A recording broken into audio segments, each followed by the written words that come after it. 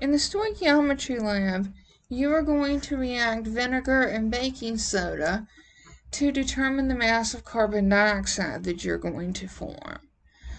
So, you are not making a volcano. Okay, if you do make a volcano, you're going to clean up the mess. What you're going to do is you're going to get yourself some baking soda,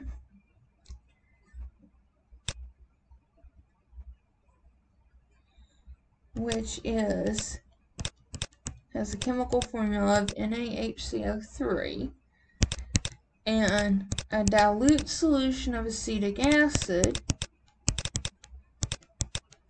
which is vinegar, and you're going to form carbon dioxide, water, and sodium acetate.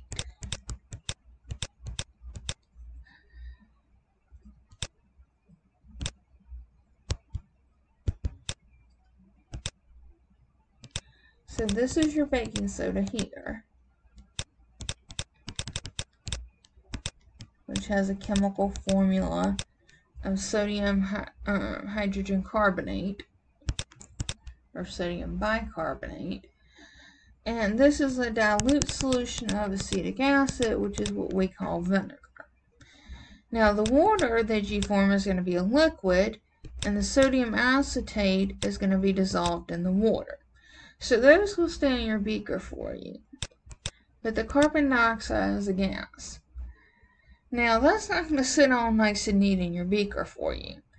Since the beaker is open, that's going to float out into the air. But because of the law of conservation of mass, we can determine how much baking soda we made. Because the law of conservation of mass tells us that the mass of our reactants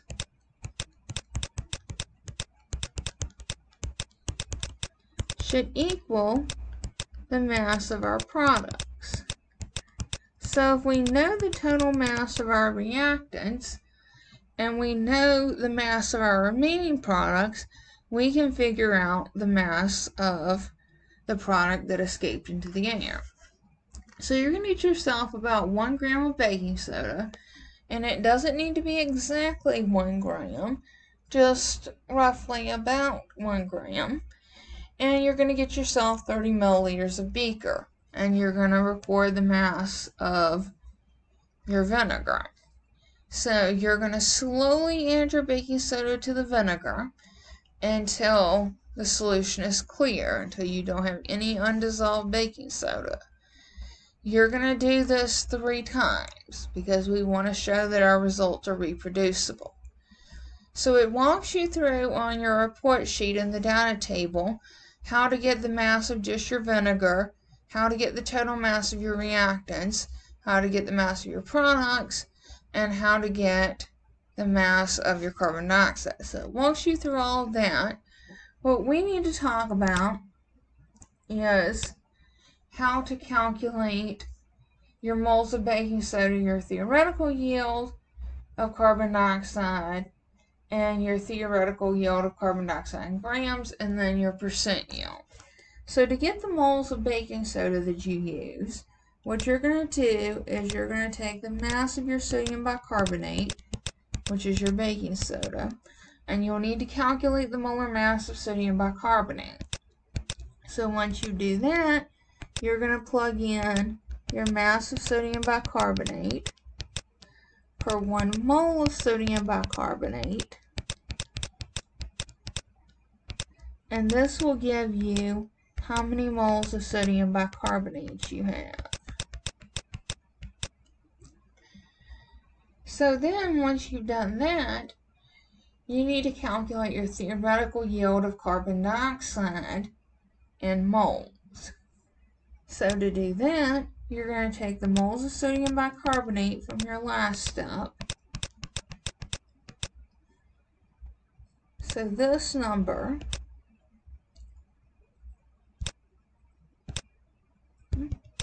trying to change colors here.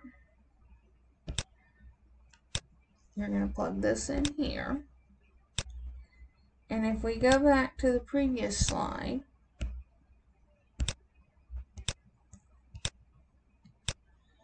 if we look at our reaction, for every 1 mole of sodium bicarbonate, we produce 1 mole of carbon dioxide. So,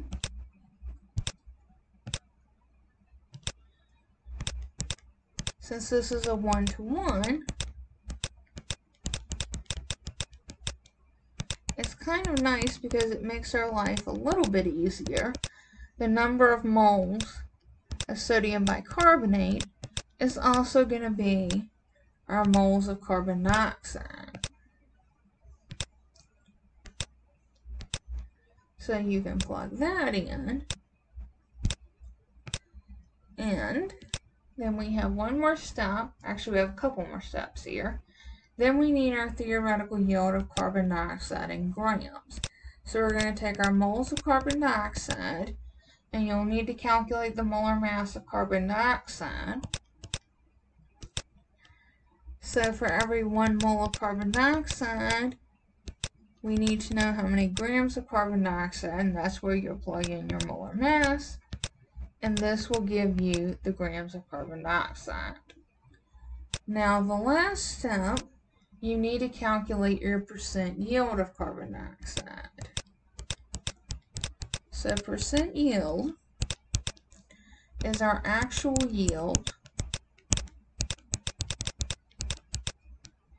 divided by our theoretical yield. So your actual yield, you will have calculated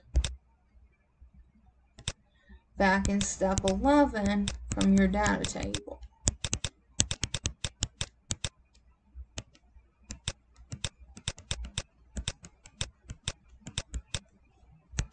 Your theoretical yield, you calculated in step C, which was the last step we just did.